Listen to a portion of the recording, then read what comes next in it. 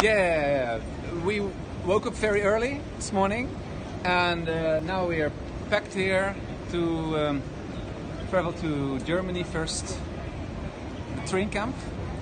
And this journey is really about making connections, feeling connections, seeing the connections in Europe, but also seeing the connections between art, science, and activism. So that is what the green culture world is all about. So we will develop also workshops and experiments in the train, and spend the time really working, reflecting, and thinking about how everything is connected.